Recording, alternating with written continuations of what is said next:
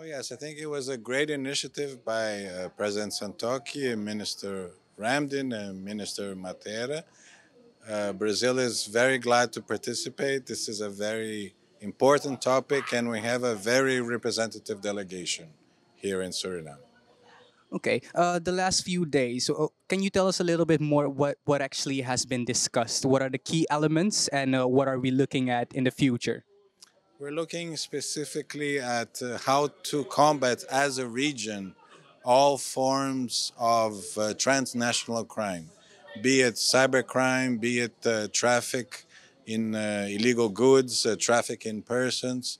So, how do we do it within the region and with the friends of the region? How best to tackle the issue of transnational crime? There are bonds that will form between these parties. Do we have reassurance that these bonds will actually be formed at the end of the high level security conference? This is a process. Of course, I can only speak for Brazil, obviously.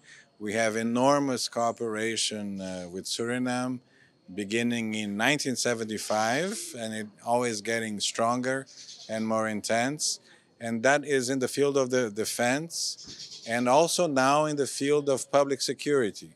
So I think that this initiative by the government of Suriname is very timely in trying to gather these nations together. Since it's a process, it's beginning, but I think it's beginning with the right foot.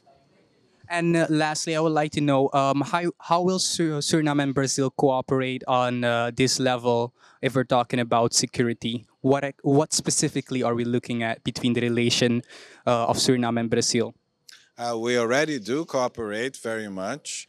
The basic idea here is to get institutions in touch with each other, facilitating communications, and when it's necessary, when it's so demanded, providing capacity building, providing transfer of technology, and helping out in institutional matters.